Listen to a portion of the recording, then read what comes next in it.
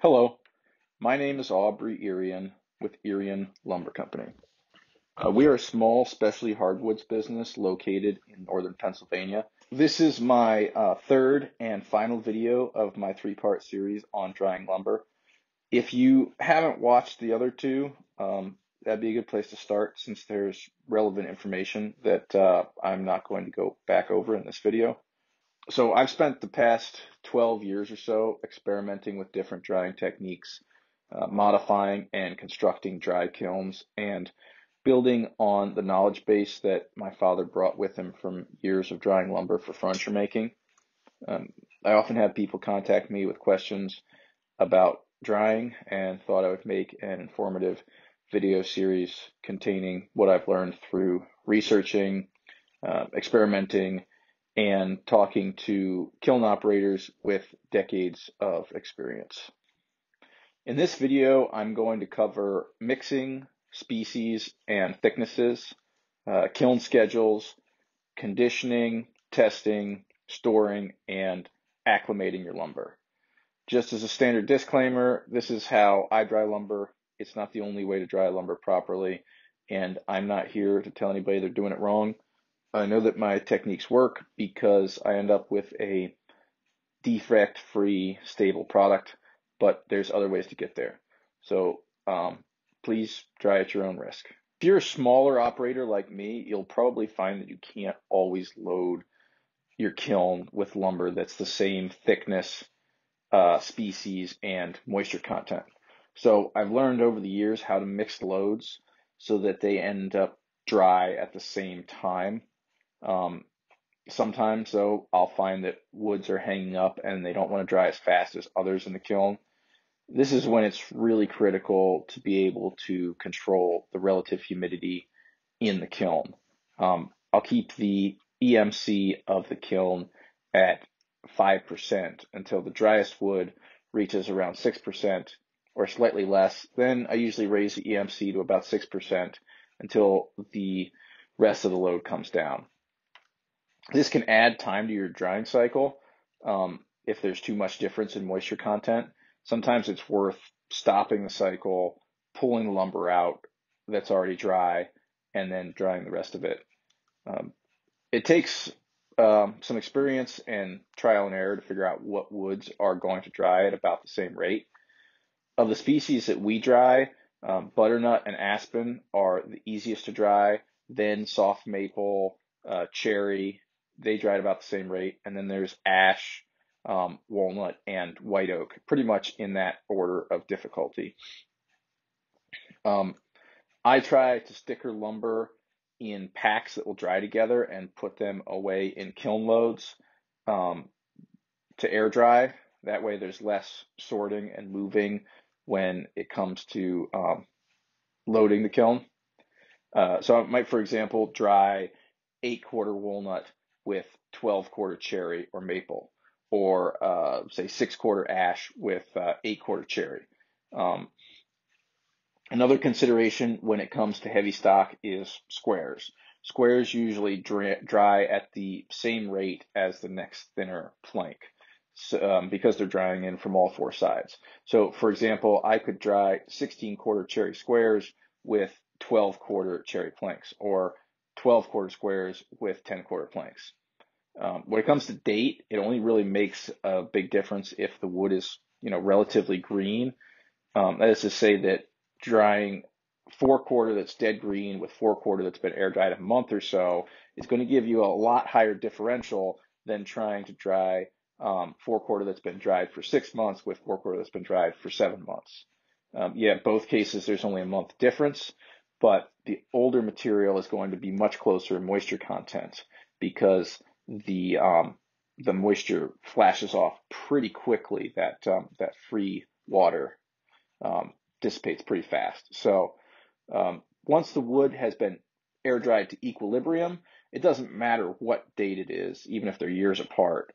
Once they're pretty much dried to the equilibrium moisture content of your climate. So next thing to look at is drying schedules. I'm not going to get too far into the weeds on this subject because I could spend all day on it. There's a U.S. Department of Agriculture publication from the 80s that's called Kiln Schedules for Commercial Woods. And you can find it on Google in the form of a several hundred page PDF. If you're the type that likes to read scientific papers, this is an excellent resource, and it's packed with good information. If not, you can simply use it to find your drying schedule. So you'll look up your species. You can use the Control F to bring up a box that you can search for stuff with. You find your species, and it'll give you a weird code like T8B4. You look further down the document, and you'll be able to find the table that says T8B4. And on the top right-hand corner of that chart, this chart will tell you that if the moisture content of the wood is X%, then the temperature should be Y degrees, and the relative humidity should be Z%. So an example would be your wood is between 25 and 30% moisture content, then your temperature should not be higher than 140 degrees, and your relative humidity should not be lower than 64%. I run way more conservative than these schedules. In fact, I more or less run the same schedule every time with a few tweaks because it's conservative enough for any of the woods that I'm drying. I don't need to push production that hard. The drying schedules are good for showing you the limit, but you don't have to dry that fast, and you can dry it as slow as you want to. At the end of the cycle, equalizing and conditioning will help give you even moisture content between the shell and the core, which will reduce stress and tension in the lumber. So equalizing is when you raise the EMC to around 5 to 6% at the end of the cycle, and conditioning is when you raise it to 8% or so. The way I run the kiln, I try not to let the EMC get below 5% anyways. So at the end of the cycle, I just go straight to conditioning. If you follow the kiln schedules, they often go well below 5% EMC, and that's when you want to equalize and then condition. But I never do that. So I usually condition for 24 hours per inch of thickness. You can get away with less than that, but I like to make sure that it's well conditioned.